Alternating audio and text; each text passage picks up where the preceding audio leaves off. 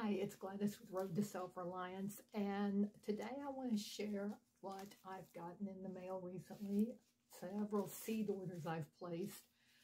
Now, for many of you, you're going to think this is an odd time of year to be getting seeds in, but I'm in Zone 9B on the Atlantic coast of Florida, so a lot of these are things I can be planting right now, or we'll be planting them soon after the first of the year. Our last average frost date is like February 21st, and it can fluctuate a little bit, of course, but I'm going to try really hard this year to get stuff in the ground, or at least sprouting earlier in February, so that by first part of March, middle of March, it's ready to go in the ground.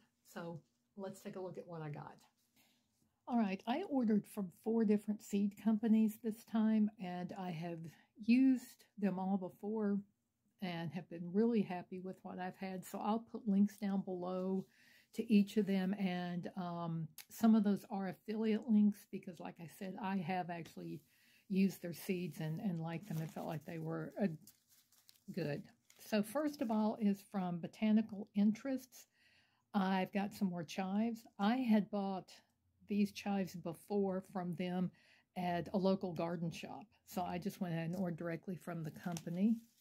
And then I got some calendula and some echinacea. And then as a thank you, they sent me some sunflower seeds. Now, these are tall sunflowers, so long as we don't have like windy hurricane weather, these should be great. So I'm really looking forward to getting these planted maybe around our new garage that's going up. So that'll be nice. And then from Seed Savers, I ordered some bushy cucumbers.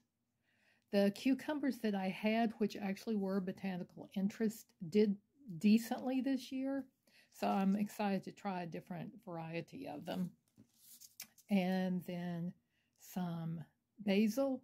I do have some purple opal basil that I got from Baker Creek a few years ago, and I have been really happy with that. I just wanted to try some regular basil. And then a second cucumber. This one's Parade. So looking forward to giving those a try and see how they work out. And then from Baker Creek, do we see a theme here? I've got yet more cucumbers to try out. So I'm going to try a variety and see which do well in my containers, in my climate, and go from there. Got lemon balm, which I've had before that did pretty well.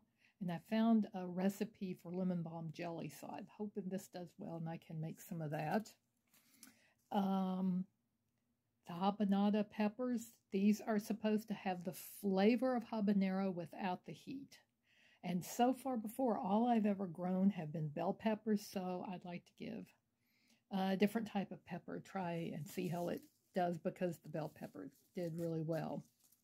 Speaking of bell peppers, I also got California Wonder and Ozark Giant.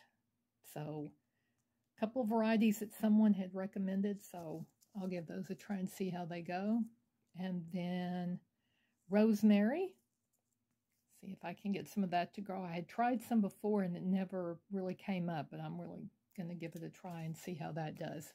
And then they also sent a free pack of seeds.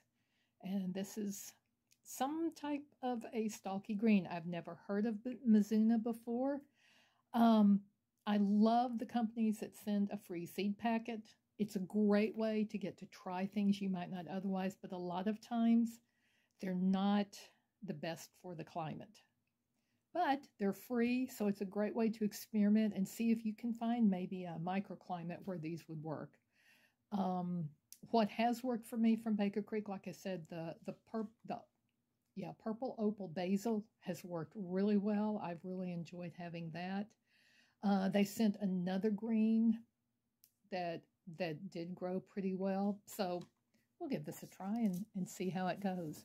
And finally, I have ordered from Working Foods in Gainesville. So these are more or less local. Now, Gainesville is more inland, not as close to the coast as I am, but still same zone and everything. So I want to give these a try. And this is what the front of the package look like. Their packing is lovely with the artwork on it. So this is spotted bee balm or horse mint. I want to try that.